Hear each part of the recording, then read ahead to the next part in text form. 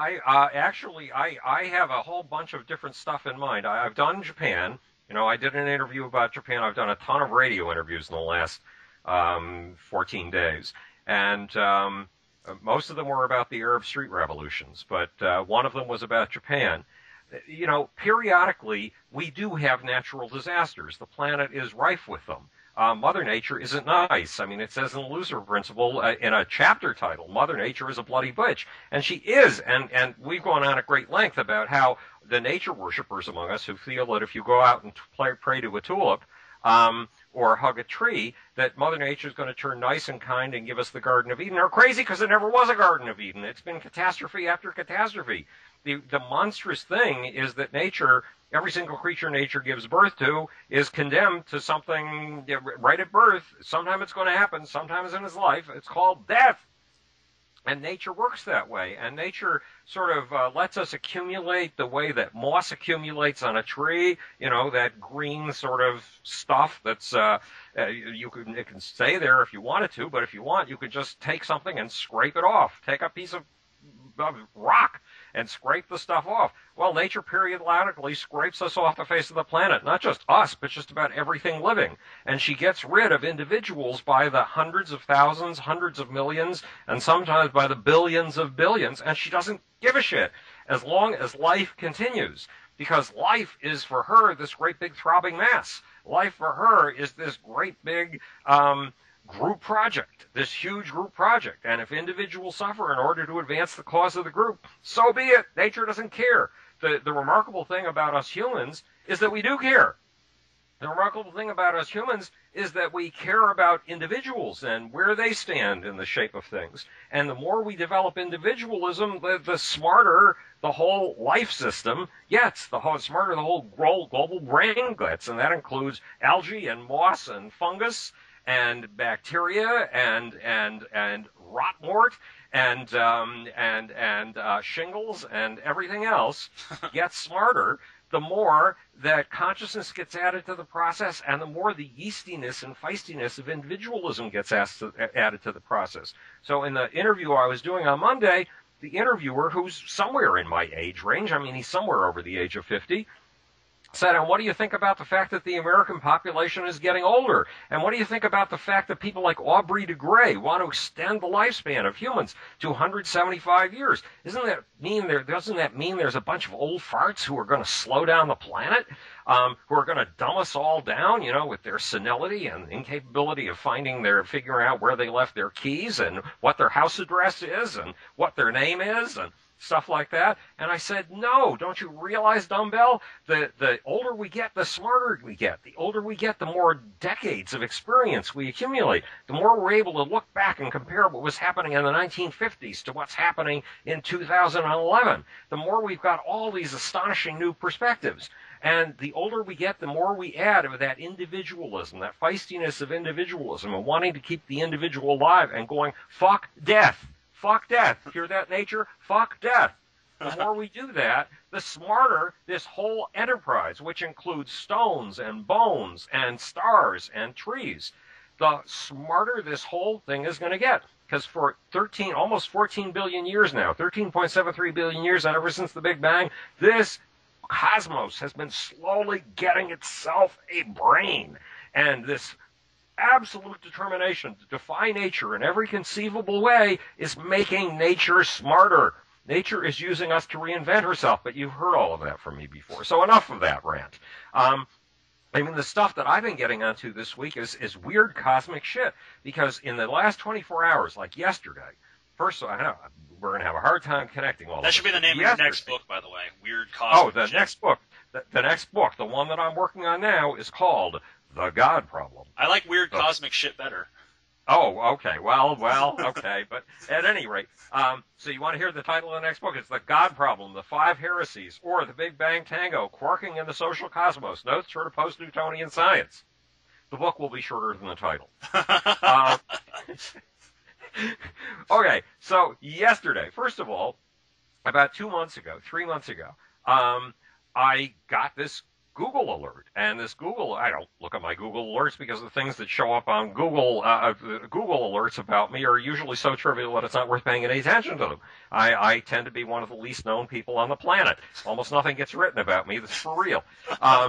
So at any rate, but for some reason I decided to look at this particular Google alert, and it turned out to be in something called the College Times. Now, how can you take something seriously that's in something called the College Times? I mean, obviously, this was Google making another big mistake.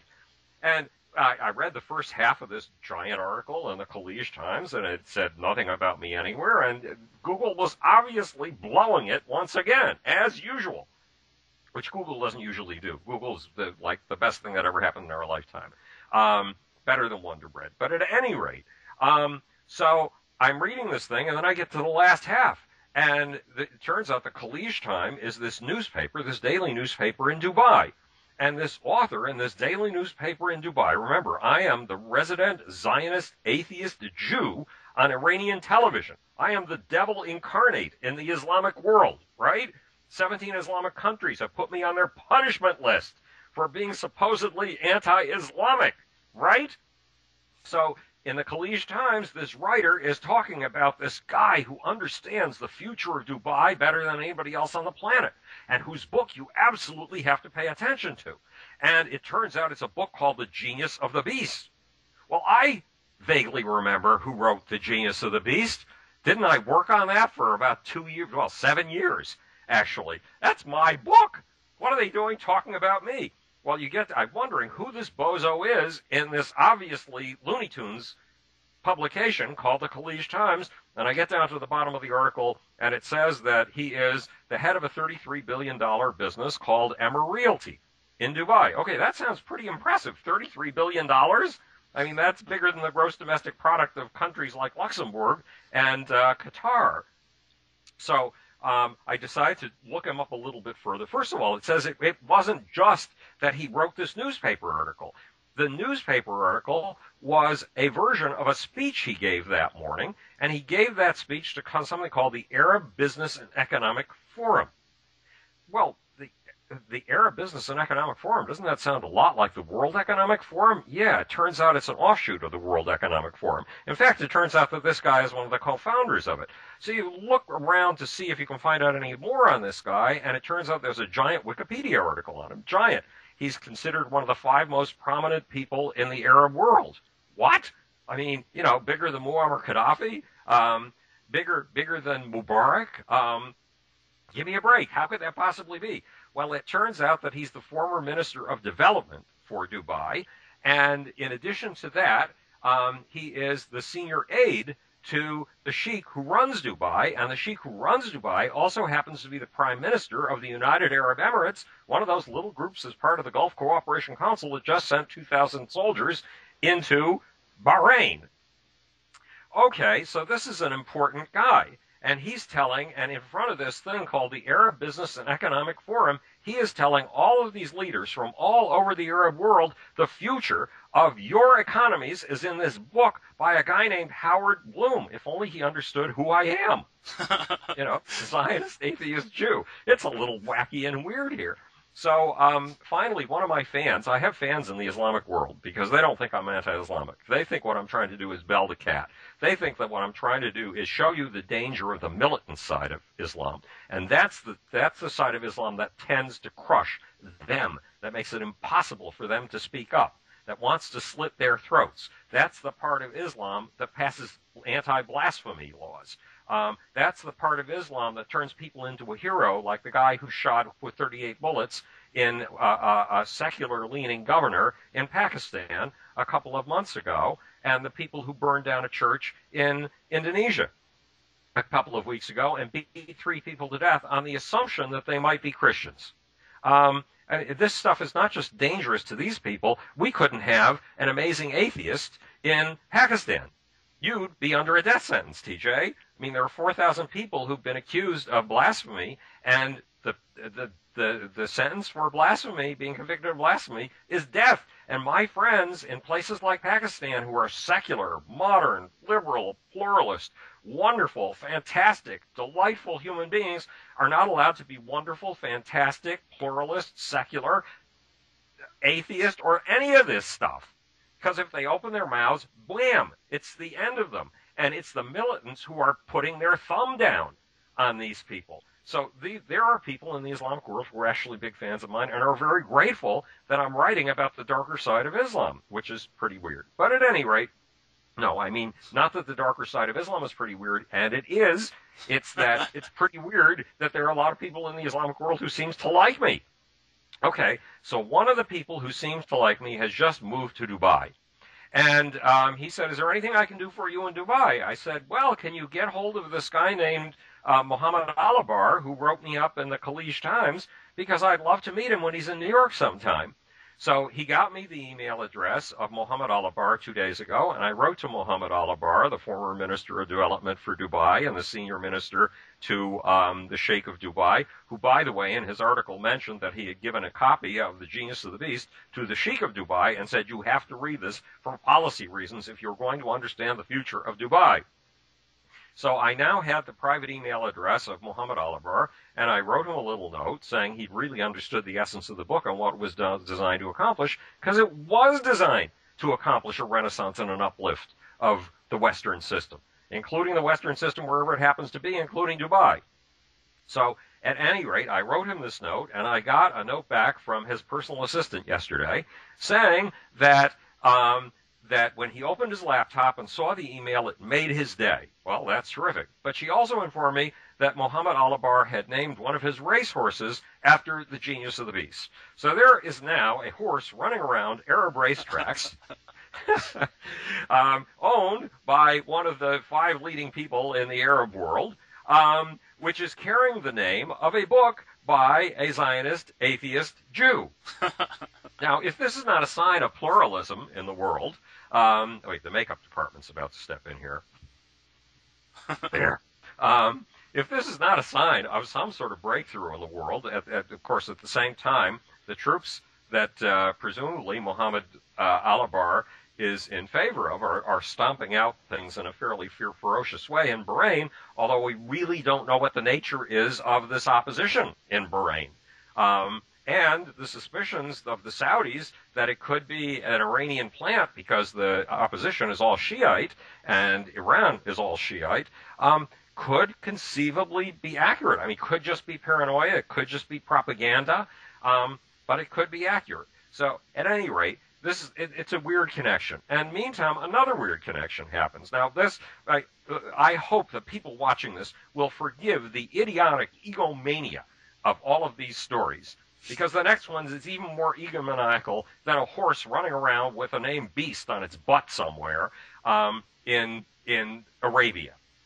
And presumably it races on European racetracks and God knows where. But at any rate, the next story is about, well, you know, I started in theoretical physics at the age of 10, right? Theoretical physics and microbiology. So what the hell I ended up doing with Michael Jackson and Prince and Bob Marley and Bette Midler and all those people, AC/DC, Aerosmith and Kissing Queen, is a whole different question, except that I was looking for the gods inside of us, and the gods inside of us are related to science, because science is about truth, and truth is found in the human passions, and the human passions reshape history, and history reshapes the whole froth of intelligence that sits on the 13.73 billion years of cosmic evolution. And aside from that, there's no connection, right? So, at any rate, after spending all this time in rock and roll and popular culture and heavy metal and all of that kind of stuff, the idea that anybody would ever let me back into the world of science was pretty outrageous. I mean, they take one look at my credentials and they were obviously going to throw me out the door, and especially in my home territory where I started out in the very beginning, which is theoretical physics. I mean, seriously, is the world of theoretical physics going to take a guy who spent time with Michael Jackson at all seriously? Give me a break. People in theoretical physics are sane, right? Okay, so in 2005, I was in the middle of one of those nighttime conversations that you can only have thanks to the internet, one of those things that goes on from 2 o'clock in the morning to 3 o'clock in the morning and takes place on email, and you send an email out and you get an email back within 10 minutes, and it keeps going back and forth like a ping pong tournament.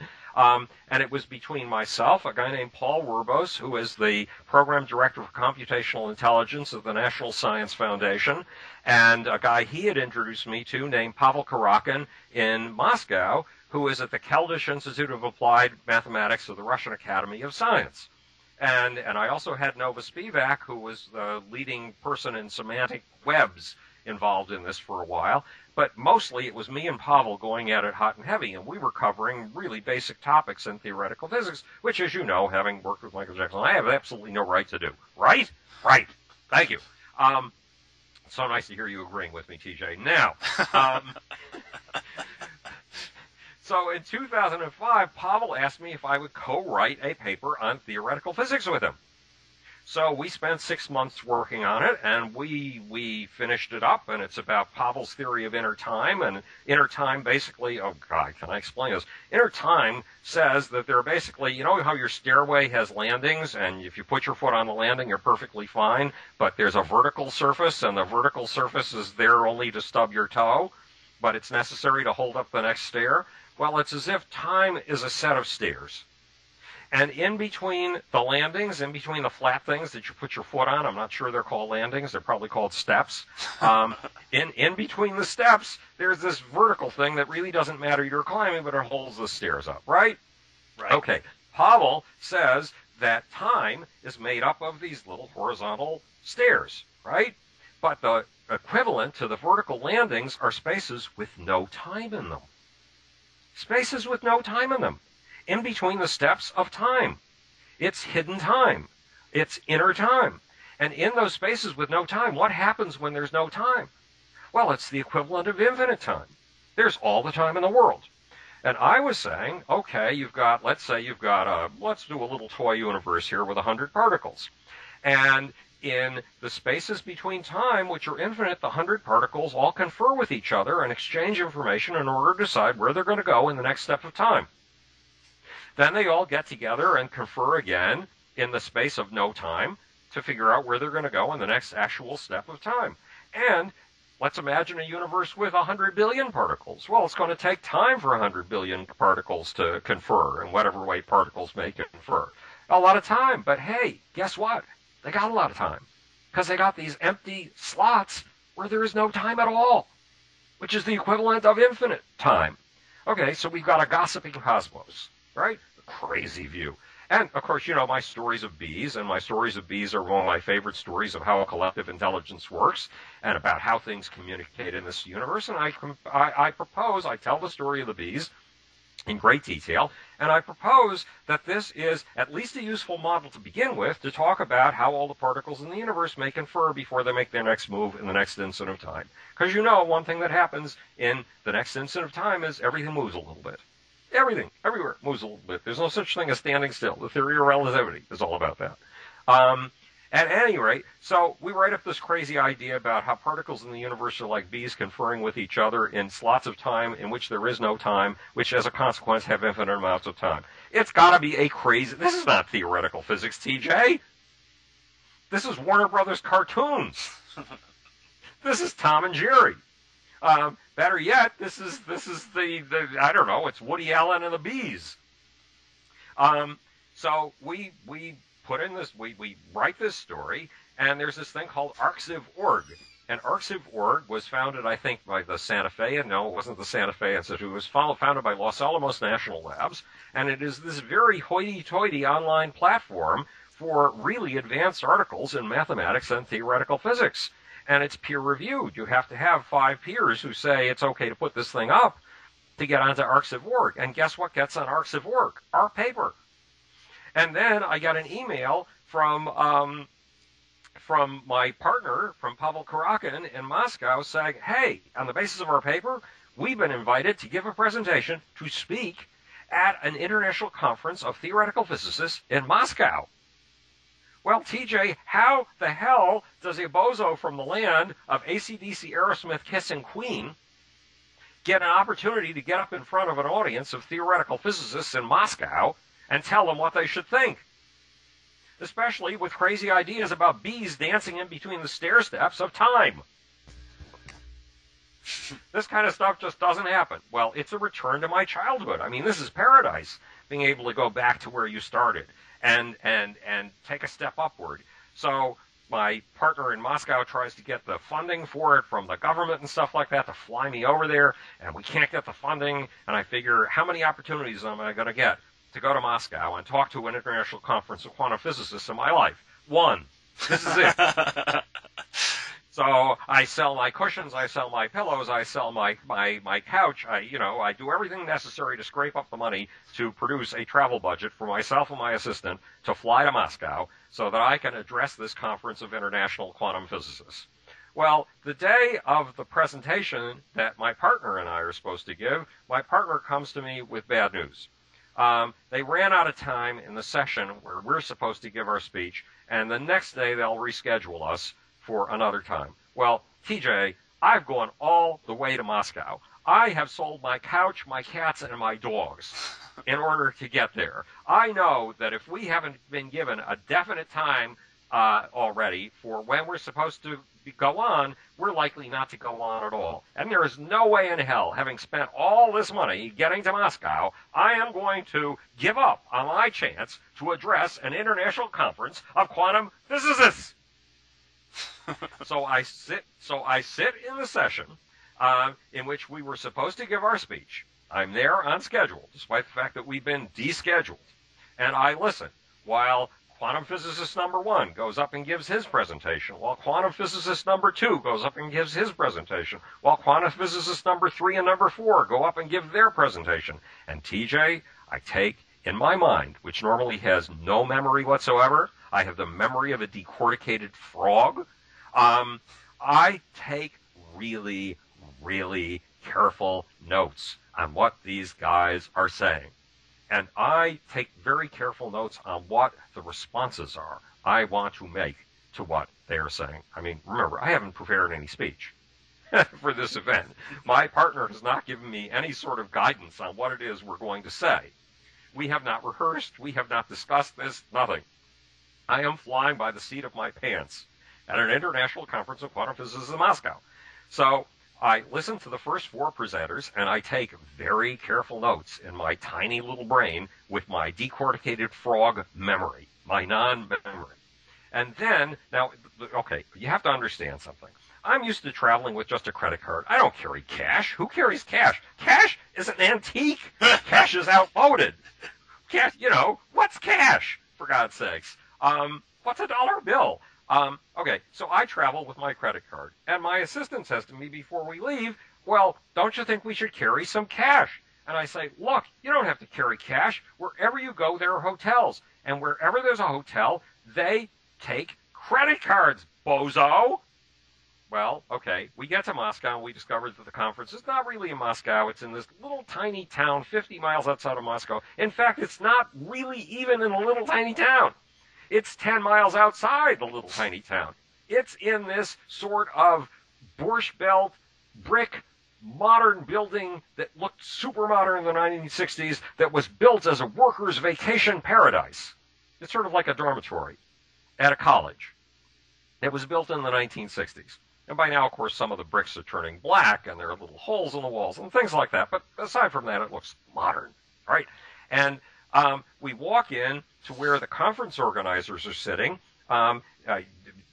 signing everybody up for the conference and handing them all of the conference materials and stuff like that, and of course accepting the money that they're supposed to pay to get into this conference. And I hand over my credit card.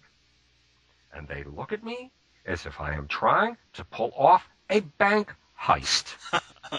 Credit card? What is a credit card?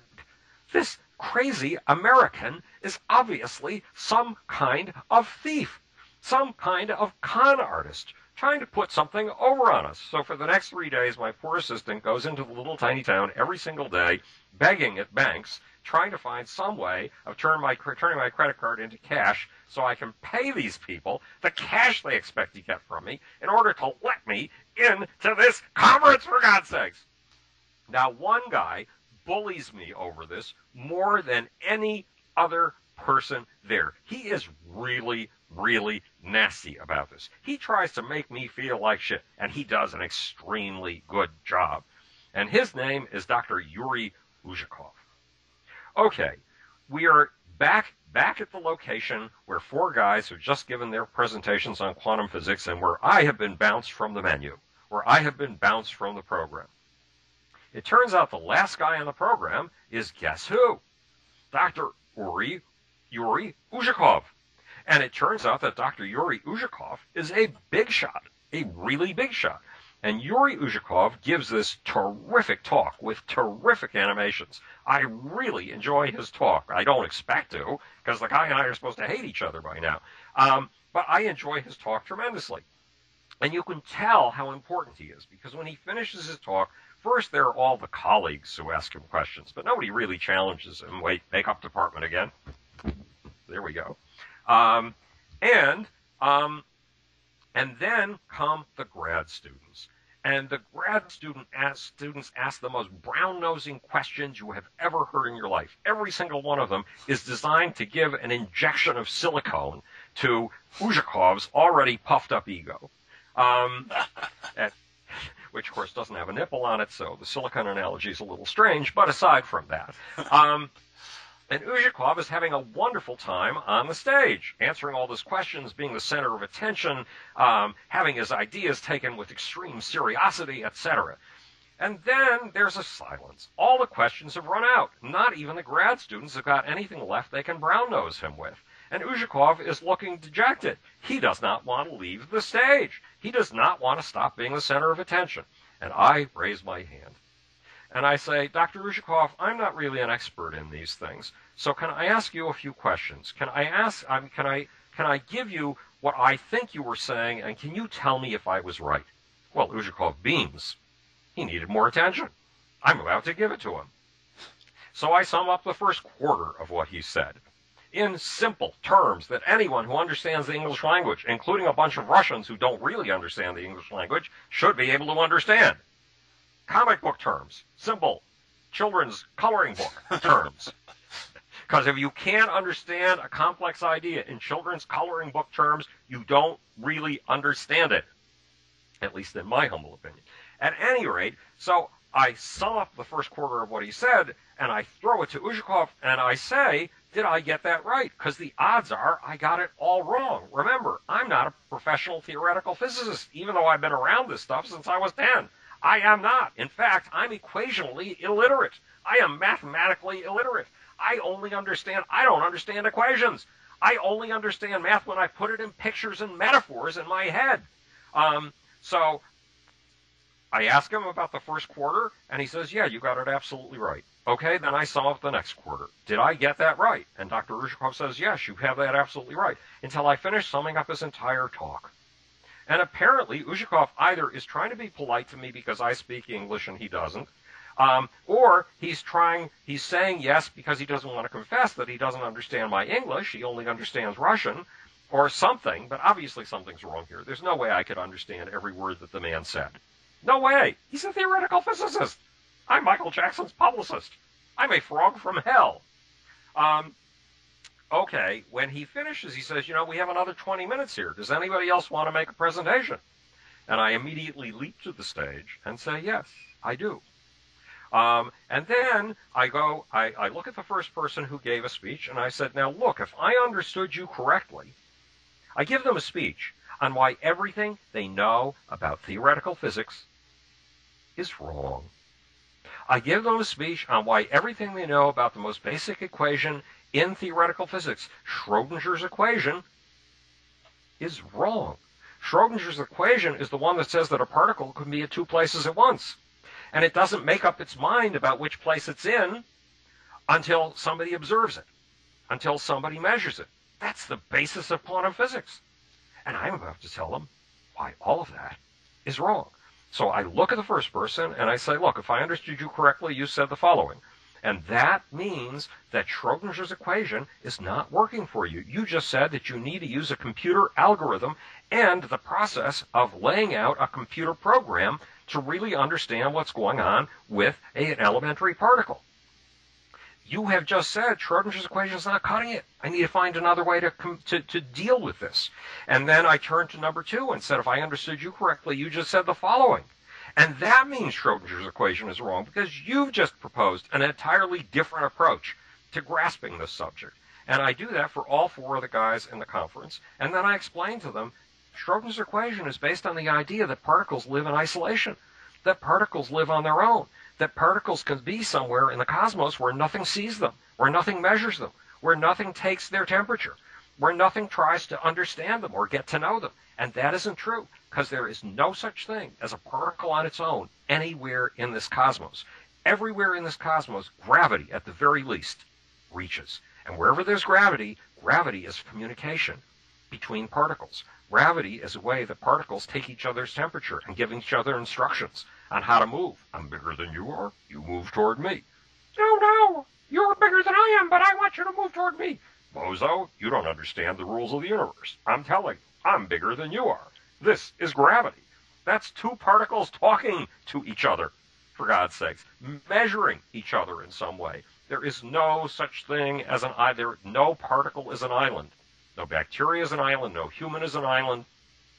No particle is an island. Every particle is participating in a social process. It's part of a mass. It's part of a drove. It's part of a herd. It's part of a flock.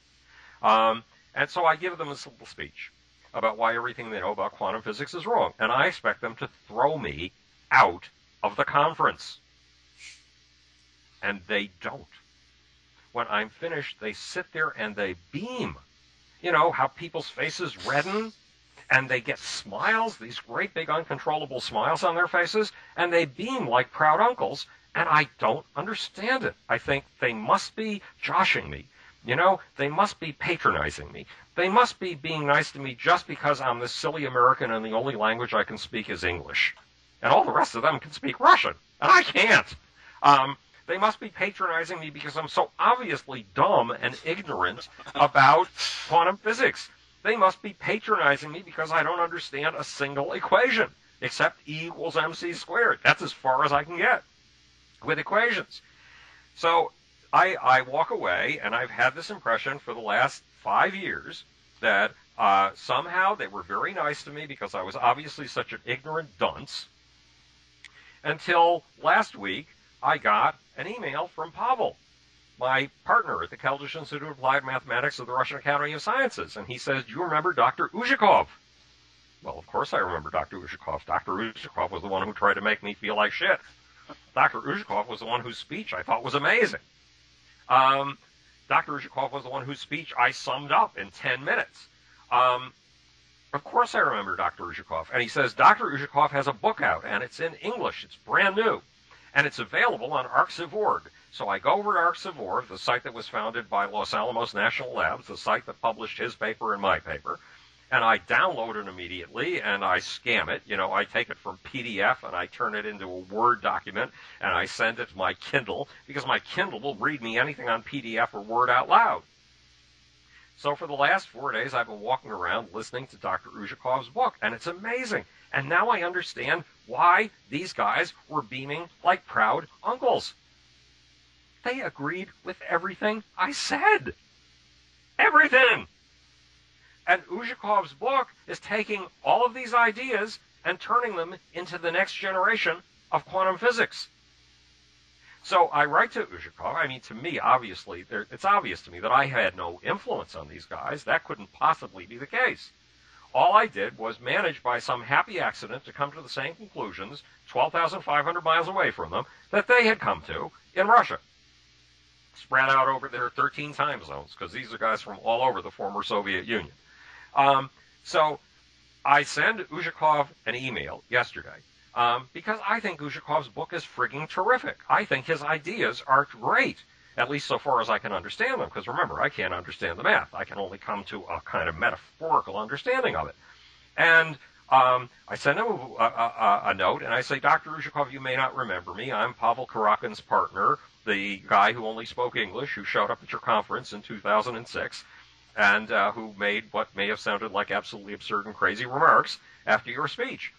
And Uzhikov said in an email that I got today, of course I remember you.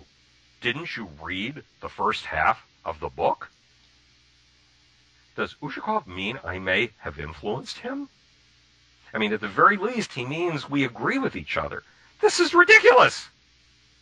This is frigging phenomenal. And what does this have to do with anything else in the cosmos? Well, I haven't been able to stay on top of my science reading. Yes, I read science news from cover to cover every single week.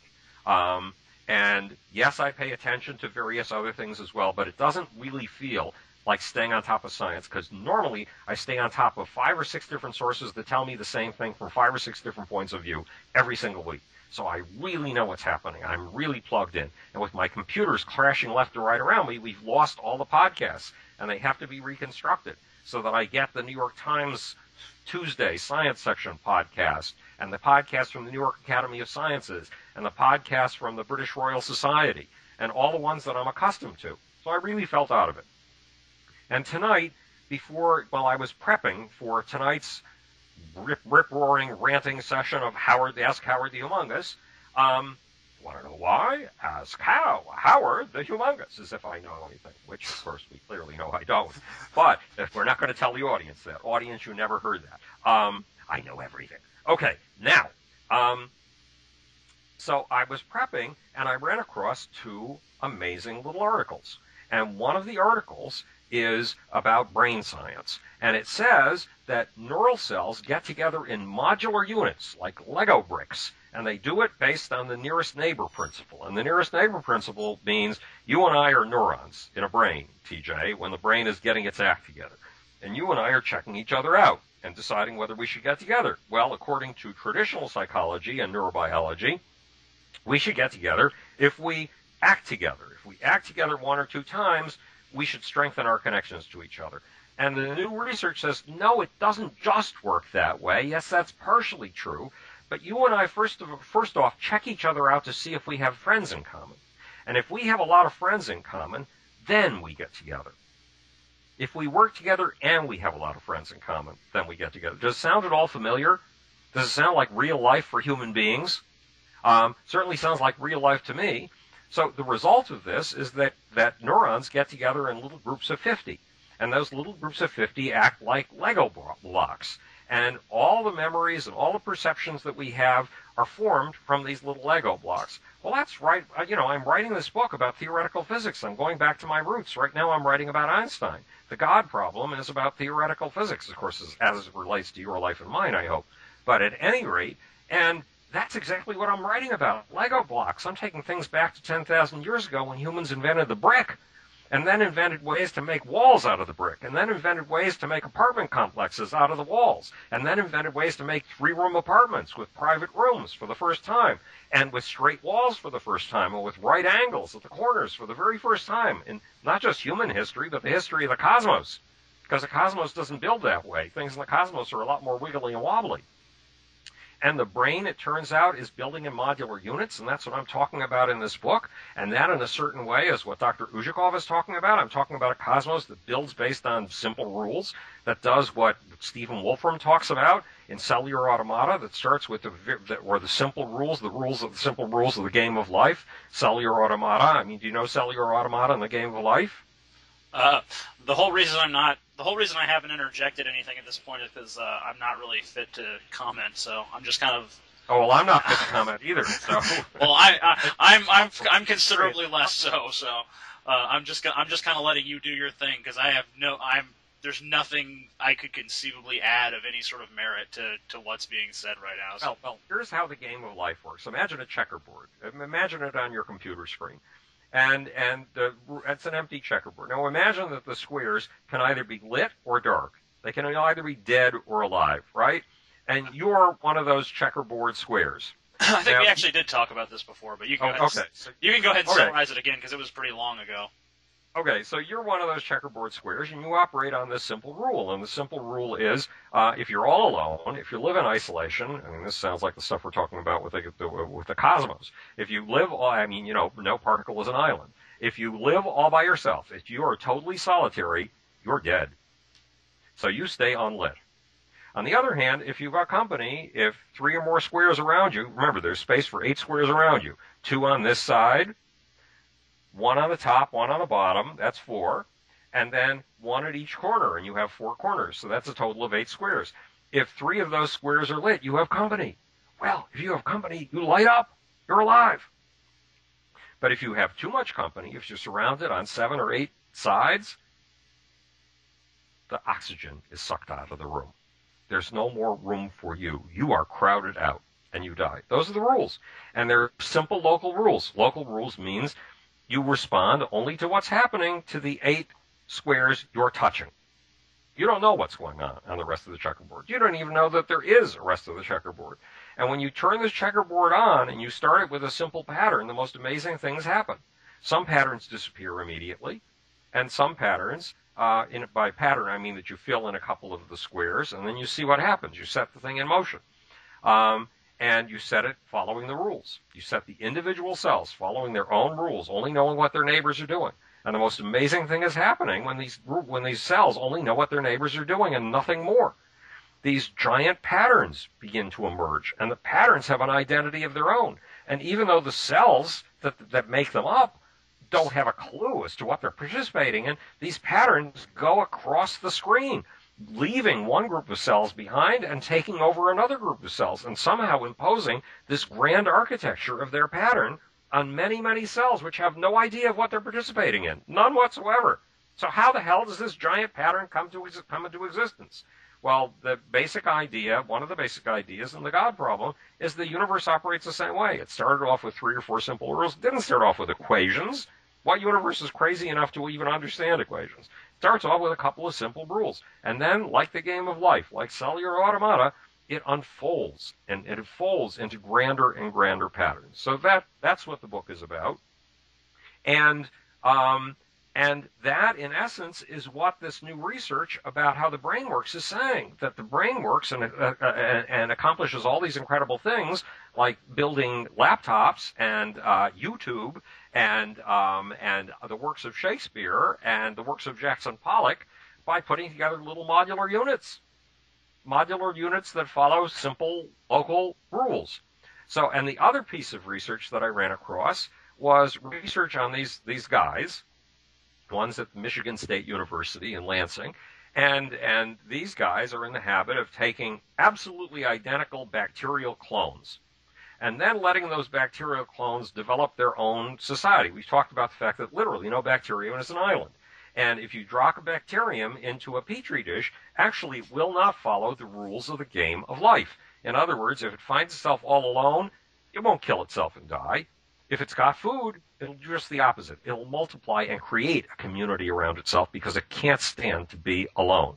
So they let 2 bacteria start their own colonies by dividing like crazy to make a community so they can be in the middle of a crowd and feel at home. And then they let the communities duke it out against each other. And they discover that the communities that start doing the best, that begin to take over the petri dish, are the ones that have a big, flashy mutation, a big, flashy innovation in their genome, in this long string of genes that makes them who they are. And for a while, the guys with the biggest, flashiest innovation take over the petri dish. And the other guys are crowded to the side. But they just keep on moving ahead. It's the tortoise and the hare. They just keep on having small mutations, tiny little mutations, tiny little innovations, tiny little breakthroughs. And the accumulation of the tiny little breakthroughs eventually makes them much cleverer and much stronger than the guys who had the big flashy innovations. And there's a reason. Because with a lot of tiny cumulative innovations, every innovation is tested to see if it fits. And as the innovations accumulate, all of them fit. And by the time you've got a whole lot of enough innovations to make a really radical breakthrough, all of its parts have been tested. So they all fit. And they all fit into the teamwork of the whole community. They fit the teamwork of the community. And because they fit the teamwork of the community, they work really well. But the big flashy innovations haven't been tested like that, and they don't fit the community structure of the community so well, and eventually they fall apart. So the colonies that started with the big flashy mutations end up falling by the wayside eventually, and it's persistence that pays. It's sticking to it, generation after generation after generation for tens of thousands of generations until your tiny little changes all pile up. And there's something about that relates to what's going on in Egypt right now and what relates to what's going on in Algeria right now. Because when the revolutions of Gamal Abdel Nasser happened in Egypt in 1952, and the revolution of Gaddafi, who imitated Gamal Abdel Nasser, happened in the 1960s. These were strange and foreign ideas being imposed on a local culture. And today, those local cultures have been taking in the ideas of the West for at least 60 years. And they have been getting used to those ideas of the West. And those ideas are about are about rights. They're about human rights. And they're about democracy. And they're about individual freedoms. So while Nasser and while Gaddafi started out with a big, flashy innovation, it didn't fit the structure of their society, and it didn't fit the individuals who formed the team of their society. It didn't fit the team structure of their society. But the teams have been growing. The people who are alive today and the people who are making the revolutions weren't alive in the days of Gamal Abdel Nasser. They weren't alive in the days of Gaddafi's original revolution. They have grown up in the era of television. They have grown up in the era of radio. They have grown up in the era of the internet. And they have taken in an awful lot of information from the West, and they've been taking it little bit by little bit and have been making it a part of their own personalities, of their own characters. And in a strange and funny way, these very Western, in fact, very American and very European ideas of democracy and of human rights fit much better in Egypt and presumably in Libya, because we really don't know about Libya, but at least in Egypt, they seem to fit much better today than the ideas of Gamal Abdel Nasser and of Muammar Gaddafi, who, after all, were Arabs and should have understood how to deal with their culture. That's it. That's a little rant that goes everywhere from physics to bacteria. Here's a question that kind of pertains to that. You talk about the two bacterial colonies struggling against one another, and then kind of likening that to the revolution, and I was, the multiple revolutions going on in the world right now. And, I'm just reminded of comedian Bill Hicks saying, it's a round world last I checked. And, I mean, all the lines that we have are fairly arbitrary, although they've been reinforced by existing for generations, well, a lot of them anyway. So why do humans come around to the mentality that murder of civilians anywhere is acceptable, or that a natural disaster anywhere can be looked at as someone else's problem? I mean, why do we still have these rigid divisions and kind of this pseudo-speciation between the tribes? Obviously, we're larger than tribes, but we still have a lot of that tribal mentality. Well, it's two different questions. One is the question of why don't we care when other humans are dying, and the other is the question of why do we have this tribal mentality, and as you called it, pseudo-speciation, which in essence is the explanation of why we have it. But right now, it doesn't look as if we don't care. In fact, it looks as if the very opposite is happening. It looks as if CNN, which is a global channel, cares a great deal. It looks as if even Pravda, by the way, has been saying right from the very beginning about the Libyan revolution, it's all an American plot to take over Libya's oil. None of it is indigenous. It's all the CIA.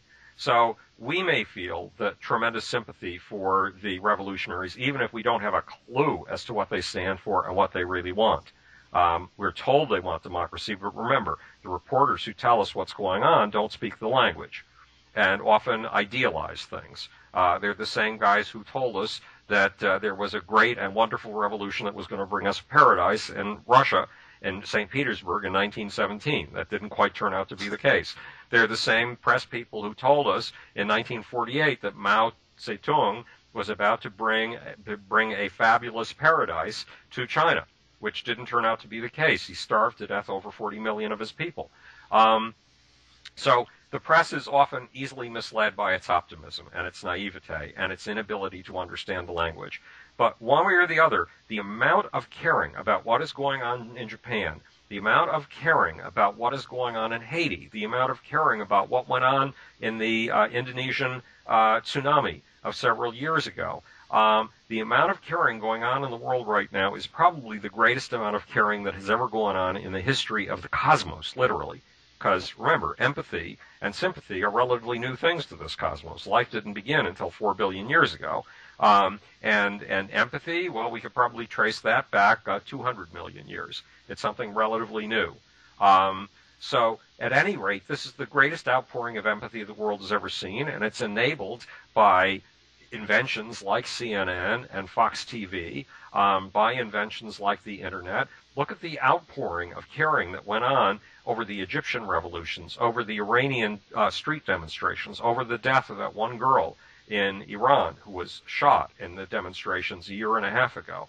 We do care, TJ. Now, I agree that there's definitely a large group of people that do care, and I'm among that group. So I mean, I know that it's out there, but I mean, there's also seems to be a fairly sizable number of people who are just like, well, that's what the Japs get for Pearl Harbor, and then there's the people who are like, well, I don't know about this revolution over in Egypt because I don't really care about that. I don't want my gas prices going higher. It's just like it seems like right now for every person you find that is sending out that empathy and compassion, you can find at least one other person who's just totally callous and does not give a fuck beyond their own existence or the existence of their particular community. And well, I was about to say that the split goes on right within you and me, because we are caring people. We pride ourselves on being caring people. But the fact is that at 11:30 at night, when you're wandering around your apartment and you've got the television on and it's in the background and it talks about a whole bunch of people dying in the tidal waves in the tsunami in Japan, there are moments when you don't care. There are moments, in fact, when you look at yourself and wonder, how could I be so callous? There are moments when you don't give a damn. There are moments when you're just happy that you are alive, and as long as it's them and a long way from us, you're fine with it. And that's even if you're the most caring human in the world. Now, you're not supposed to admit this to anybody, and I'm certainly not supposed to be admitting it either, because I do care. I care a lot. But the fact is, we all have that division down the middle of ourselves, and we all have the good self and the bad self operating simultaneously. And the real big question is the other one that you raised, which is why do we have this, and why do some people fall to one side of the divide and care an awful lot and seem to minimize that aspect of themselves that's callous, and why do other people take callousness to the nth degree and seem to minimize to the nth degree that part of themselves that cares? And the answer is differentiation. The cosmos operates on the basis of differentiation. I mean, at the very beginning, the cosmos differentiated into two opposite forces that were joined to the hip, attraction and repulsion. She differentiated from a uniform sheet of space and time moving at pretty much a uniform speed. She blipped out and precipitated into quarks. Quarks were unique because they had individual identities. And some quarks were up quarks and some quarks were down quarks. And if you didn't have this differentiation right from the beginning of the cosmos would never have explored her potential, would never have achieved breakthroughs, would never have created all the incredible things the cosmos creates. So when you get two groups of humans, or you can get one group of humans, and they go into the luscious, most wonderful, most paradisal valley in the world, and they settle down, and then they begin to quarrel, and they split into two groups, and one group says, screw you, we're going up into the mountains and we're going to raise goats, and the other group says, screw you, we're going to stay in the valley and we're going to raise cows that live on the grass in the valley. And the hill people say, oh, those crappy people down in the valley, they're evil. They're evil because they raise cows and because they live in the valley. And the valley people look up the people in the hills and go, oh, those guys are evil. They're yahoos. They're monsters. Look at them. They raise goats. What kind of decent human being would raise goats? And then they decide to take a bunch of stones and clobber each other's brains out, although not entirely, because usually they take the women and screw them for all they're worth and then take them home as sex slaves until, of course, the women have babies, and then whichever side wins gets the most babies. But it's through these competitions, which we have turned into creative competitions. We don't clobber the Japanese, at least we haven't since World War II. We don't clobber them. Instead, we compete with them. We try to sell them General Motors cars, and they try to sell us Toyotas and Hondas. Well, at the moment, they're doing a lot better. They do. They're a little better at that at this point. Yes, assuming they can still make their Toyotas. I did want to kind of ask you about something that has to do with this, the whole cultural difference. And this is something I've seen several people point out. Is there was no real problem with looting in Japan. There might have been some looters, I'm sure there were, but there weren't enough for it to be a problem. And I know that in America, if there's a disaster, there's some looting. I mean, I went through Katrina and I saw that stuff firsthand, and I know how people get in a disaster situation. And I was wondering if this is because I was kind of positing a bunch of different explanations for myself, and I'll go through all the explanations that I came up with, and then you tell me if you got anything better. Okay. Because first I was thinking maybe it's because we're more individualistic, and the Japanese tend to be more collectivist. So maybe it has something to do with like we're kind of like, oh yeah, I got to look out for me. The Japanese are more like, okay, we got to look out for our culture, and we all have to cooperate. And then I thought maybe it has to do with our different attitudes towards corporations, because I know that in America we love a corporate scandal. I don't know if you know this or not, but in Japan, if a Japanese newspaper is writing about a corporate scandal, they never use the word corruption. They almost always use the word mistake. Aha. So I thought it might have to do with more reverence, because I know that in America, I don't know anyone who thinks it's morally equivalent to steal from a large, corporation as it is to steal from a person or a small business. So, I mean, I thought maybe that might have something to do with it. And then the last thing I was thinking about was maybe it just has to do with that Japanese sense of dignity. Because I know, I'm not saying dignity isn't important to Americans, but it does seem like that's lower on the totem of importance to us. We're a little bit more pragmatic in some ways. In a nation with Jersey Boys and reality TV, indignity seems to be highly prized. Very highly prized. I think all your explanations have validity. A culture at heart is a set of elements, and those elements include an infrastructure of habit.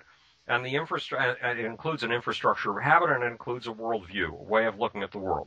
Well, the Japanese infrastructure of habit is one of duty. Your duty is to the group. The group is what prevails. The group is the most important identity around. The group is that large-scale structure on the game of life that incorporates each of us as one of its individual elements. And the Japanese and their identity, their pride, comes from the group. When a Japanese person hands you his business card, it isn't his name that is featured on it. It's his company's name that's featured on it. Then the next thing that's featured is his position in the company, because the position is more important than he is. The position will last even when he is gone. And the last thing on it is his name, because the group is the entity that counts the most. And when you are in a calamity, your obligation is to maintain the group intact. And if that means that your sense of duty, that your Bushido-like honor means giving up your life on behalf of the group at that very moment, fine. If it means that you're in a nuclear plant that is so irradiated that you will probably die sometime in the next 5 days because of the radiation, but you are part of a group that prides itself on the fact that it has been running nuclear plants for the last 15 to 20 years, and your entire sense of group identity comes from your willingness to sacrifice yourself in order to keep those nuclear plants going and to keep them safe and to protect other people, then you will more gladly die on behalf of the group that you are a part of and that larger identity that you contribute to than you will live, because you would live in shame. There were two amazing pieces of video footage over the last few weeks. One of them explained Muammar Gaddafi in a second. And it was Muammar Gaddafi giving a speech when it really looked like he was over. He was over and out. The international community had turned against him. It looked like his people had gotten him cornered.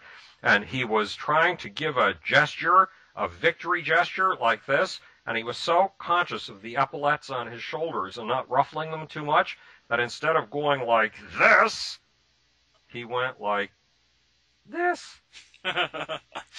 It was so limp that it was ridiculous. It was so half-assed that it was absurd. And do you know what happened the minute he finished with this obviously lame-o speech, one of the biggest failures of his career?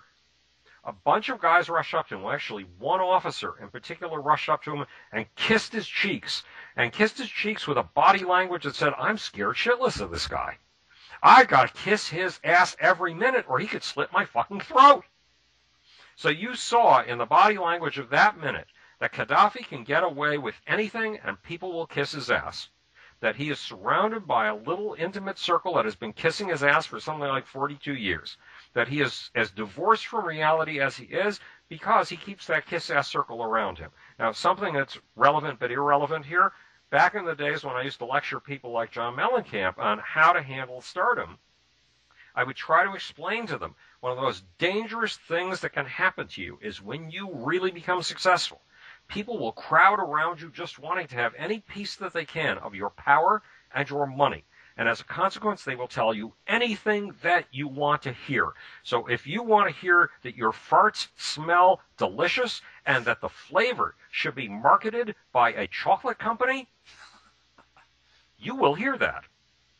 You will hear that. And nobody will dare come up to you and say, John, these chocolates smell like fart.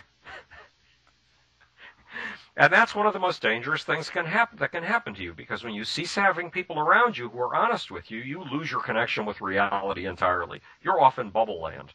Well, none of the stars that I ever worked with were off in bubble land. Even though Michael Jackson was talked about as being off in bubble land, he wasn't. He really was in touch with reality. Muammar Gaddafi, on the other hand, is off in bubble land. Except he's got a lot of money, and he's got a lot of ammunition, and he has managed to give his troops a taste of victory. And if we don't stop him real fast, like sometime in the next half hour, because we are doing this conversation on Friday morning, and actually he could have won already in Benghazi, if we don't stop him real fast, we're in big trouble. Now, the other gesture that told something vital about the infrastructure of habit and the picture of the invisible world, the worldview of another culture, was in Japan. It was the day that the earthquake struck, and the entire roof of a a supermarket had fallen in, and it looked like a great big piece of tarpaulin laying across the floor. And there were 30 people who had survived unscathed the earthquake. And those 30 people were gathered around that great big tarp as if it were a great big net, like the nets that you see that they used to carry in the old days to catch people when they flung themselves out of burning buildings. These giant nets like you see in Dumbo, the Disney movie. These 30 people were gathered around that tarp as if they had been an organized team all their lives, as if they had always known each other, and they were saying the Japanese equivalent of 1, 2, 3 heave. And they were all heaving together to lift that piece of roofing to try to save anybody who might be underneath, who still might be alive. Now, the chances of anybody being alive looked minimal because that roof was no further than an inch from the floor, if it was that far. I mean, anybody under there would have been crushed, and they were still working their tail off. Why? Why were they working their tail off to save other human beings? Because they've been raised not with a sense of rights, which is what we focus on in the West. They've been raised with a sense of obligation. They've been raised with a sense of duty. And that duty to them is more important than rights. Well, you need a balance between duty and rights. We need that in America. One day, it was 1991, it was the day of the Rodney King riots in L.A. And for whatever strange reason, I may have told you this story before, I had been sick in bed since 1988, so for 3 years. But somehow I had managed by walking 20 feet a day, then 40 feet a day, then 60 feet a day, to get to the point where I could walk 6 miles. And that only lasted about 2 months. But while it lasted, I was nauseous, I was too weak to speak. But while that lasted, the day of the Rodney King riots, I went up to Harlem to see what was going on. I took a subway up to 157th Street and then walked downtown from 157th Street straight through Harlem, just to see what was happening. And in the 1960s, when there were riots of that kind, when there was a riot in one city, there was a riot in every city. They were universal. Well, in Harlem, things were just the opposite. The streets were, it was like a ghost town. Nobody dared go out on the street. Nobody wanted to trigger the kind of violence that they had in LA. They could have gone out on the street. They could have looted. They could have imitated the riots in LA. They did nothing of the sort. Nothing whatsoever. And those streets were eerily quiet, with the exception of of people who were so drugged out that they couldn't get up off the sidewalk, and people who were so out that they were literally just babbling on the stoops of houses. But those people were at a minimum. So there is a balance in society between duty and obligation on the one hand, and freedom and liberty and rights on the other hand. And it is a vital obligation it's a vital balance to maintain. It's as vital a balance as the balance between your tensor muscles and your extensor muscles. We've probably talked about this before. Opposites joined at the hip. So if we were to cut the muscle on the top of your bicep, your hand would be stuck out straight for the rest of your life. You'd never be able to move it again. And if we were to cut the muscle on the bottom, your hand would be like this for the rest of your life, and you'd never be able to move it again. But if you've got the two operating in balance with each other, you can move your hand pretty much wherever you want. You can lift up weights of up to God knows. It depends on how heavy the weights are that you've been lifting. But at any rate, the balance. Things are about balance. It's not an either-or proposition. It's a both. And what we can learn from the Japanese is the importance of obligation and duty. And what we can learn from the Germans, one thing to be very aware of in this really rocking boat of an economy, which may go into a second dip, a double dip, because of what's happened in Japan. In this economic downturn, Germany has done well. Germany, in fact, while the Japanese were busy eating America's socks, Germany was becoming the world's leading exporting nation, a greater exporting nation than Japan itself. Today, China is the world's greatest exporting nation, but guess who's number two? Germany. Germany, with its social welfare system and its short work weeks and its long vacations and all that crazy nonsense, all that crazy bullshit, is outdoing us and outdoing most of the Asian nations as an exporting nation. And Germany has something in common with Japan. There was a reason that Japan and Germany got together during World War II. Not only are they both very racist nations, but they both have a tremendous sense of obligation and duty. What can we learn from them? The fact that obligation and duty allows you to accomplish things of stunning value. Just don't get too far into it. Don't let it take over. Don't let it go to an extreme. Balance it with rights and individualism. Does that make any sense? I'm sorry, I'm preaching here. It makes sense to me. I can't speak for anyone else, though. Well, all right, well, and hopefully I don't say the same damn thing in every single one of these Howard Humongous episodes. But, all right, what else is on your mind, TJ? I did want to kind of ask. I'd be remiss if we didn't talk at least somewhat about the whole nuclear power situation. I don't know. I've pretty much been a supporter of nuclear power, and I think that this incident has kind of been covered the wrong way when it comes to that, because, for the plants to be doing this well after that level of disaster. You were talking about like a 9.0 earthquake and a series of tsunamis, not to mention all the aftershocks, and these plants still going on today. These plants have held up remarkably well under those circumstances, and I mean any power plant pretty much is going to have some sort of negative repercussion under those circumstances. And actually, if the diesel generators had been built higher up, it might not even no one can say for sure, but we might not have had anywhere near this level of disaster. So I mean, I'm a big fan of nuclear power, and I'm kind of saddened by the fact that I think it'll get an even worse rap after this, which I don't think is deserved, because I think they've held up pretty well considering the circumstances. Well, the total, in all probability, nobody knows what exactly the total number of deaths is. But in all probability, at least 10,000 people have been killed by the earthquake and the tsunami. At least. How many people have been killed so far by nuclear disaster in Japan in the last week? None that I know of. No, none that we know of. There are probably about 5 people who've been irradiated to the point where they may die within the next 2 years. I mean, those 50 guys working in the power plant under extreme circumstances where there have been, in all probability, cracks in containment vessels, where there have been spent fuel rods in cooling pools that have run out of water, where the heat is beyond belief. Those guys are being exposed to levels of radiation that are lethal. But if a total of 15 people die because of the nuclear aspect of this, and 15,000 people die because of the natural aspect of this, what do we conclude about how kind nature is versus how kind technology is? Yeah, that's kind of goes along with my thinking on this.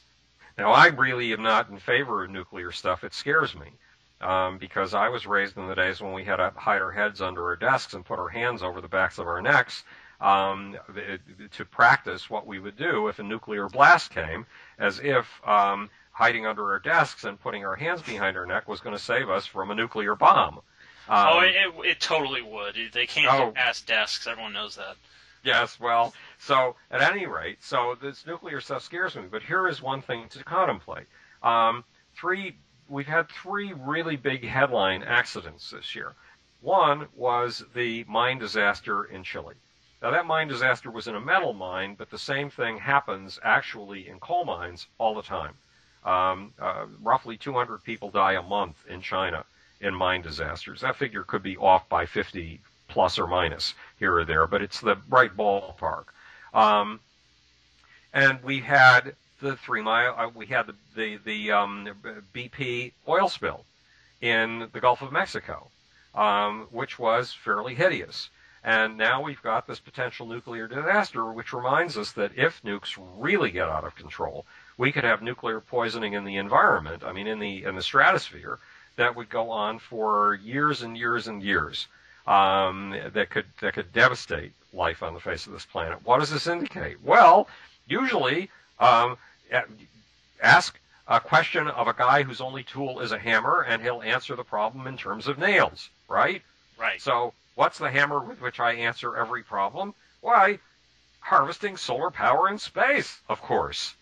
So to me, this is an argument for a carbon-free source that is non-polluting, that doesn't put a crimp in the earth, that doesn't run heavy-duty risks like the risks of mining disasters and the risks of oil pollution of an entire sea like the Gulf of Mexico, and that doesn't involve the potential of polluting the entire atmosphere with nuclear waste that would destroy life. Not all life, because bacteria can handle nuclear waste very nicely. Thank you. Fine, thank you very much. But we at least need the alternative of this energy source that is endless, for God's sakes, and gets us up there in space with a foothold up there where the resources are infinite and life needs to go anyway. And if we don't take it there, who's going to take it there? But you've heard this from me a million times. So it's trying to bring out the hook and shoot me in the head, for God's sakes. So that's my time. You know, I love technology, but there are 2 different kinds of technologies on this planet. And one is the kind of technology that gives us increased personal control. And we are so addicted to that kind of technology that we spend so much money on these little things that give us nothing but an illusion of personal control called automobiles that it's ridiculous. Look how much we spend to buy them. $18,000 to $48,000 or more just to purchase the damn thing. I mean, it takes some people a year to make that much money. And then look how much we put into maintaining them. I mean, anybody who's got a car that doesn't go into the shop every 3 months for $250 per episode is extremely lucky. And then look how much it costs to keep them in gasoline. And why do we pay this outrageous amount of money? We could simply jump on a train and read a book, or talk to people, because it gives us a sense of personal control. I mean, even though we're stuck in traffic doing 2 miles an hour for an hour and a half each way every day, that's 3 hours total. We have our own hands on the steering wheel, for God's sakes. We have our own feet on the pedal. Who's got the feet on the pedal and the hands on the steering wheel on a train, for God's sakes? Not us. Or a plane, for God's sakes. Not us.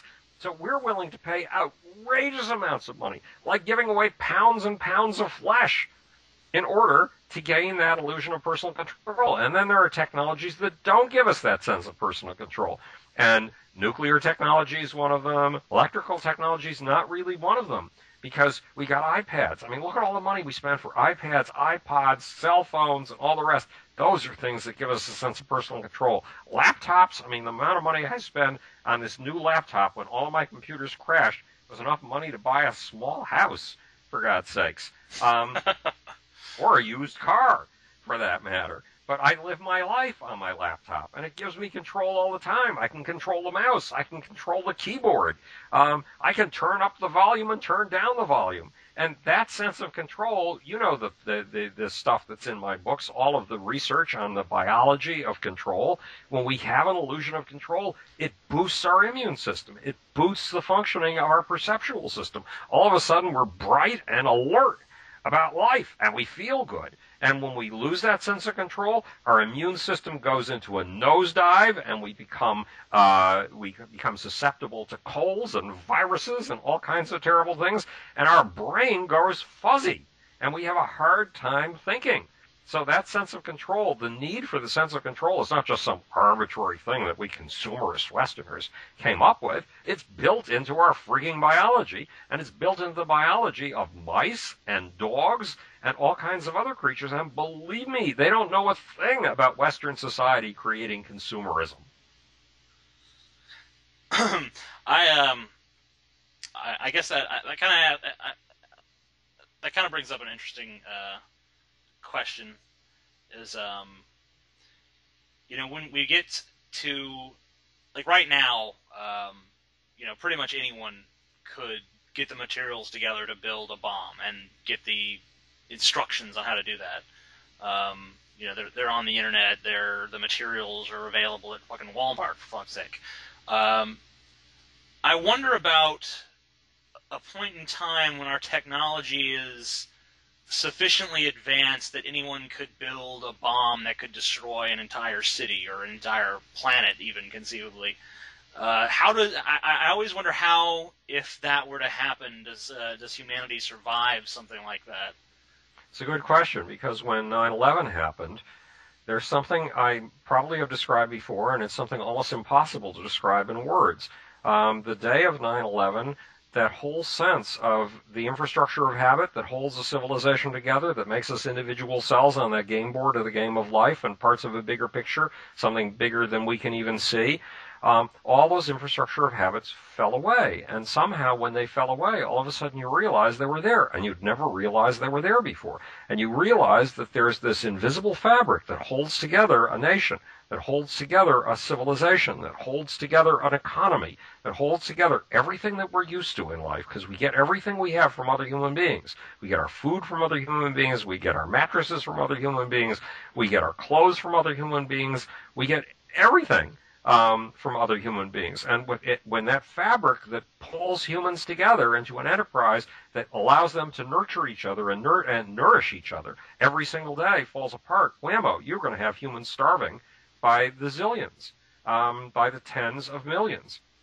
And if you don't need a bomb to go off in a city and devastate a city. All you really need is a dirty bomb in the middle of Manhattan, my city, to poison a part of the city, to poison a significant enough portion of Midtown that property values go down, that people start to flee the city, that people lose their confidence in being in this city, that people no longer want to be here, they want to flee to the countryside. Because the day of 9/11, I was getting calls from friends saying I should flee to the hills of Kentucky, shouldn't I? And all of a sudden I realized if I don't explain to this person why he needs to stay in New York is going to die. And there are only 7 cities like New York on the face of this globe, and they are the eyes and ears of humanity. If the eyes and ears go, the whole thing goes dark. Blind men don't do very well finding their way across a landscape. And these cities are the eyes and ears of civilization, mankind, and as a consequence of the cosmos, because, mankind is the only consciousness the cosmos has got. But people were ready to leave this city. And if people start leaving the cities, and again, if property values go down, and if companies will no longer locate in these cities, then all that froth and yeast that comes from cities is going to go. And if you look at research on the number of innovations that come from cities, versus the number of innovations that come from suburbs or the number of innovations that come from the countryside, the innovations are all coming from the cities. Very few are coming from the countryside. So humanity is going to go brain dead if these cities die. And it doesn't take an entire bomb. It doesn't take a nuclear bomb to wipe out an entire city to do it. It just takes enough to destroy the infrastructure of habit that makes a city and the fabric of a nation function. Well, yeah, I mean, if you look at my favorite probably case study and something like that was the DC sniper a few years back, who basically shut down an entire economy just by killing people at random. I don't know what his final tally was. I think it was something like 19 people.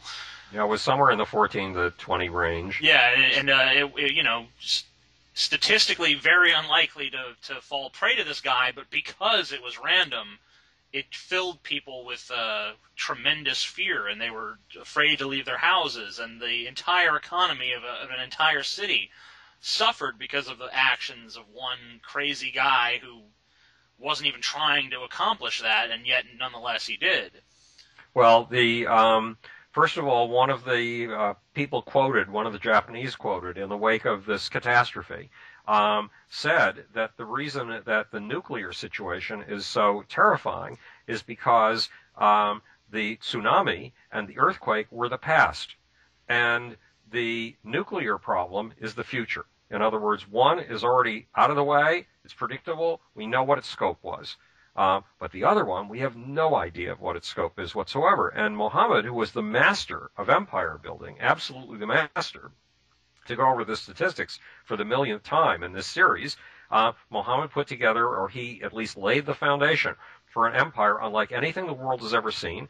It's an empire that was 11 times the size of the conquests of Alexander the Great, 5 times the size of the Roman Empire. That's the size of 5 Roman empires, and the Roman Empire is the biggest the West has ever been able to achieve, with the exception of the English Empire, which lasted a flick in time.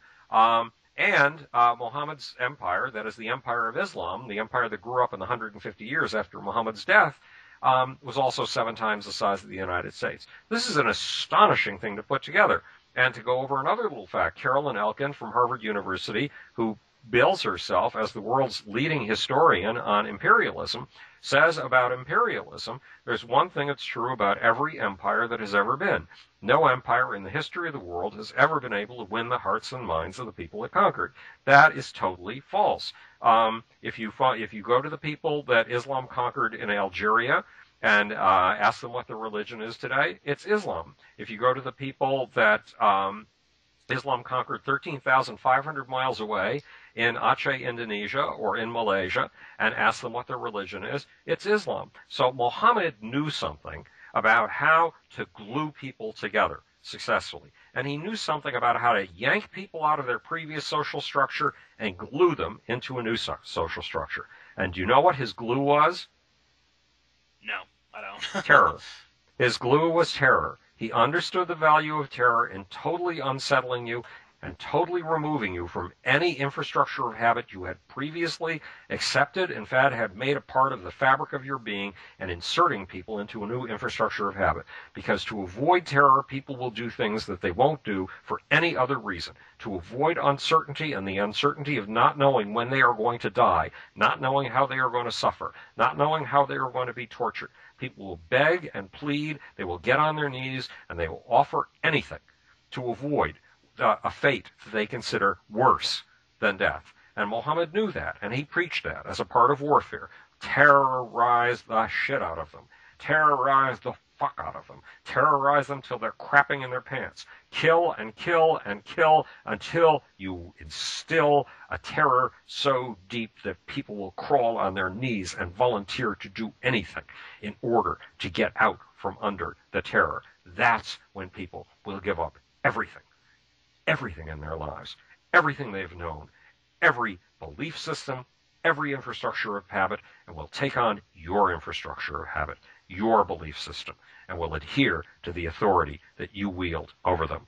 So terror is an extraordinarily powerful social glue, among other things. It's an incredibly powerful social solvent, social dissolver. And it's also an incredibly powerful social glue if you know how to use it. And Muhammad knew how to use it better than anybody else in the history of humanity that I know of. Which brings up the questions, what do you think of the Peter King thing? The Peter King's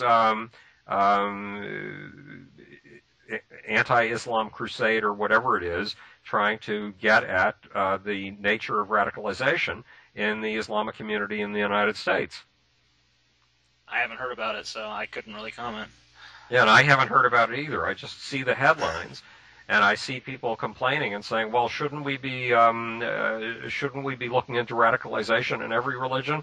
And I think that's bullshit, because the radicalization in Islam is very special, and it's very different from radicalization in Christianity, and it's very different from the militia movements. And yes, back in the 1980s, when the militia movements were getting violent, and we're talking about nuking half the country, so the other half of the country could be the new white Aryan Canaan, it was worth investigating them. But that's not what we're up against right now. What we're up against is Islam, and mixing the two up is mixing apples and oranges. They're two very different belief systems, and if you don't focus on each belief system, you'll never understand what in the world they're talking about and why they're dangerous and why and how you can carry them in the positive direction. I mean, not every Christian wants to nuke half the country to have the new Aryan Canaan. There are people called Methodists and Unitarians, for God's sakes. And the question is how to have more Methodists and Unitarians, and it was in the 1980s, and how to have fewer of these militia groups. And the question right now is, who are the peaceful Muslims? Who are the pluralist, tolerant Muslims? Are they allowed to speak out within their own communities? Because there's a lot of policing that goes on within Muslim communities in the United States that we're not allowed to talk about, we're not allowed to know about. And those things are worth knowing about. So Peter King may be a bloody racist for all I know. I don't have a clue. I haven't watched any of his hearings. I haven't read any of the transcripts. All I've seen are the headlines. But I think that the headlines are taking the necessity of probing Islamic militancy very much less seriously than my friends in the Muslim community who feel oppressed by militant Islam are